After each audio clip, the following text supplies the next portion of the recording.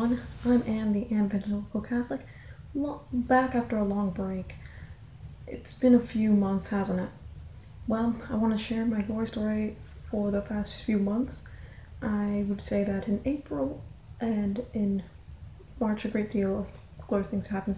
I finally have made it back into my house this May, and this is the new and updated wall. It's like the same corner, but new paint, new wall.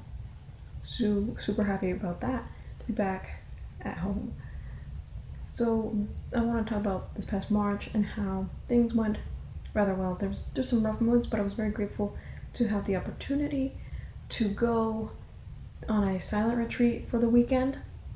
I made it there safely, and it was just a good time for silent reflection, grow closer to God, and have that quality time with Him, and just better understand what His call for me was in a way that I hadn't really felt or heard or had that movement in me before, not to the same degree in the longest of time. So it was very, very helpful and beneficial, and I think it was spiritually healing. It was needed for what I was going through in my life, as I mentioned before, the whole new house thing, and not being able to come because of all the repairs being done and all the walls being painted, everything that was happening, the reconstruction that was happening. It was very nice to spend a time in a retreat, even though I was already away from home. It was nice to have some time to myself, even though I was in a retreat with other people who I only sort of kind of knew. There was maybe a few people I was actually acquainted with and a friend with there, but I think it was good to have that time. It was very helpful. And of course, April is a season of a great deal of birthdays that month, and it was Easter, so that was pretty exciting as well. A very blessed and beautiful Easter indeed. Got to see my grandpa, who is now in a nursing home and thankfully is still doing well to this day. Of course, I got to move back in during this May, and I got to see so many kids graduate and hear from them.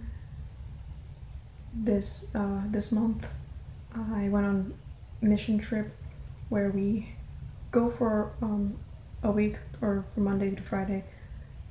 We spend time with the poor and help out the Little Sisters and the Franciscans, and help out at the soup kitchen and the homeless shelters and the nursing home, and to see how involved the kids would get and how much they got out of it.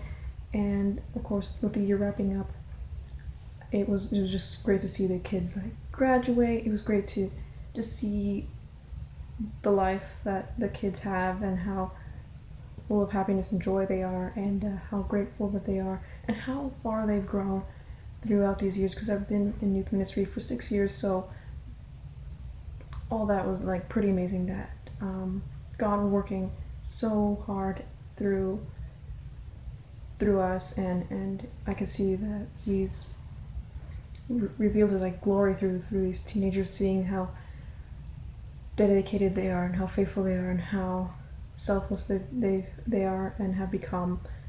And I'm just grateful for being part of it, even though I believe that it is time for me to try a different sort of ministry. I definitely want to continue to serve, and I'm grateful to have been part of this journey of faith of young people, and to have served this way. And it was a very glorious thing to see, and so much so it's kind of hard to go, but it's God's glory that is being done, no matter where He called me. And it's because of Him that all these glorious things happen and are happening. And I'm pretty excited to see what happens this fall. And I'm very grateful for all the glorious things God has done in these past few months, and to be back here in my own home again, and to start making videos again. Hopefully I'll get my computer back, or a new computer, something like that, till we can better edit videos and get videos out sooner and more often. Who knows where that will lead. But I'm grateful to be back once again, back home, and be able to make videos once again. So thanks for sharing this with me. Thank you and God bless. Bye.